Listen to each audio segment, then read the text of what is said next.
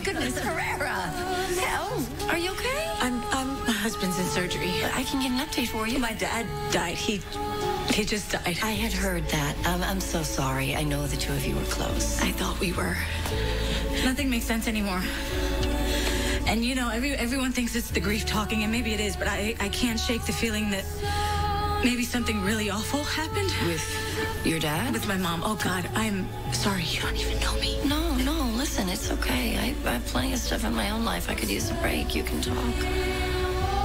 I thought my parents were happy. But I keep getting these flashes of them fighting, screaming, and my mom crying. I'm sorry. It's okay.